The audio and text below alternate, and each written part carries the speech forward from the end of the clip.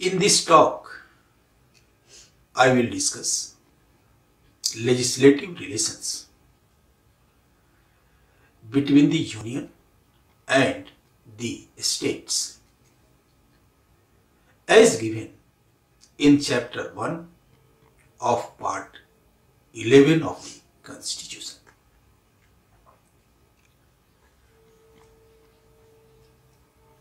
Article 246 of the Constitution provides for this division or distribution of powers by creating three lists of power in the 7th schedule. List 1, also known as the Union list, List 2, also known as the State list, and List 3, also known as the concurrent list. While Lists 1 and 2 are about the exclusive jurisdiction of the Union and State legislature, respectively, the List 3 subjects may be legislated upon by the Union and the State legislatures concurrently.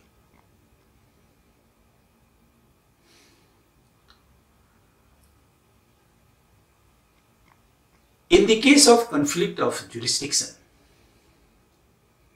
in the concurrent affairs,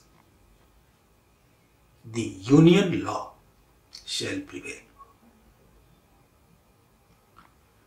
However, Article 254, Clause 2 permits a state legislature to make a law repugnant to an existing law or an earlier law of Parliament, subject to the assent of the President of India. Still, Parliament will be able to make a law on the same subject, including a law adding to, amending, varying, or repealing the law so made by the legislature of a state by virtue of Article 254, Clause 2 itself. In plain language, it means that the state legislatures may overstep their limit on the concurrent subjects only with the consent of the Union. And still, the Union legislatures will have superseding power over state laws within the compass of the concurrent list. Even within these restrictions, the state legislatures are not entirely free to legislate. Article 200 confers unlimited power on a state governor to reserve any bill passed by the state legislature for consideration of the President. The article further directs the governor to reserve a bill for the President's consideration if the bill, in her/his opinion, has the potentiality of so derogating from the power of the State High Court as to endanger the position which that court is designed by the Constitution to fill. Over the years, the three lists of power in the 7th schedule to the Constitution have undergone a few amendments, generally to the advantage of the Union. I will suggest please go through the three lists seriously 3-4 times. A close survey of the three lists will show that the supernumerary entries, that is the numbers followed by capital A and capital B, are additions through amendments. They are present in the Union list at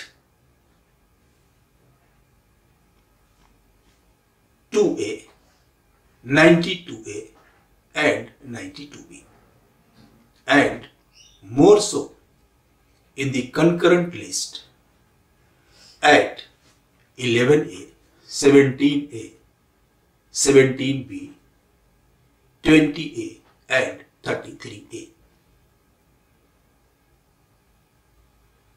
These entries are powers transferred from the state list to which there was no addition. Several other entries have been substantially amended to the same effect. To put it simply, there is no addition to the state list.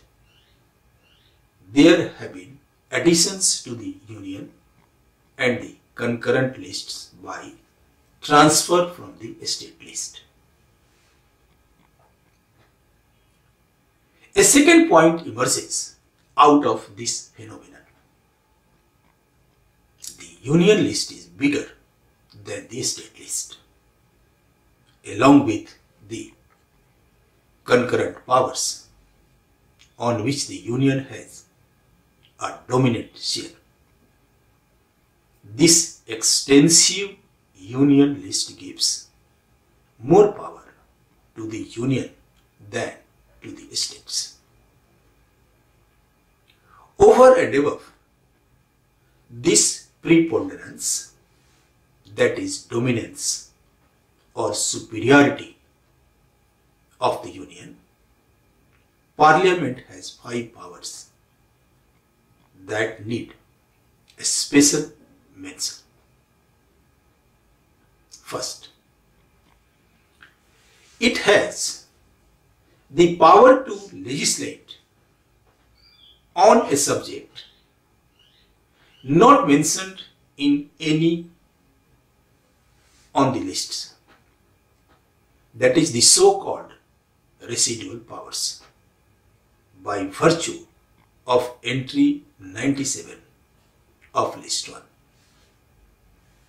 Second, it has the power to legislate on a territory of India not included in a state, even though the matter may belong to the state list.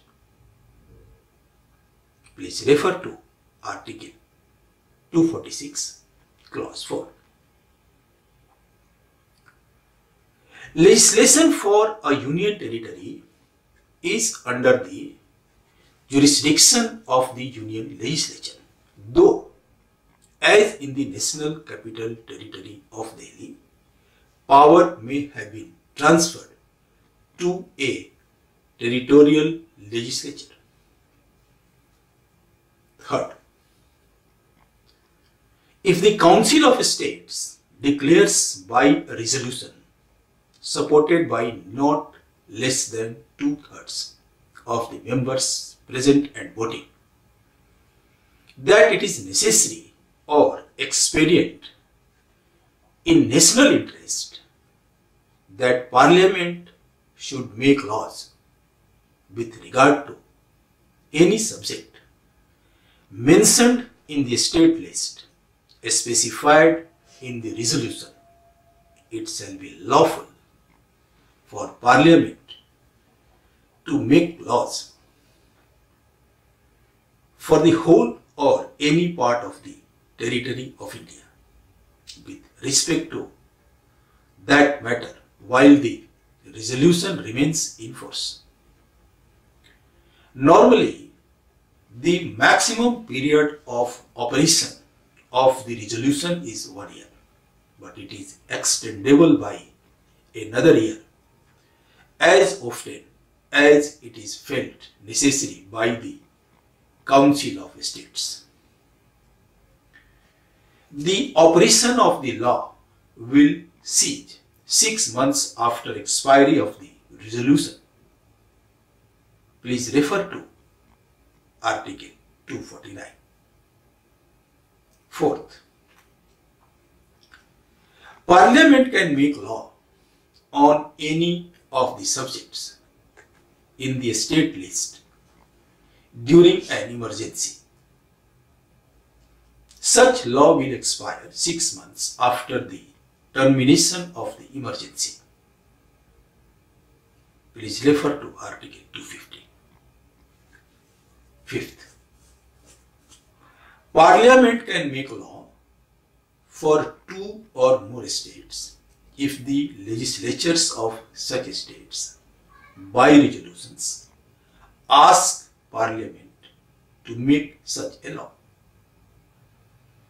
Such laws may be repealed by Parliament but not by the concerned state legislatures, which can of course ask Parliament for repeal. Please refer to Article 252. Here it would be relevant to mention provisions of Article 246A. This article seeks to make a special provision with respect to goods and services tax. Clause 1 of this article is somewhat unique as it gives concurrent powers both to Parliament and legislature of every state to make laws with respect to goods and services tax. However, clause 2 of this article gives exclusive power to Parliament to make laws with respect to goods and services tax where the supply of goods or of services or both takes place in the course of interstate trade or commerce.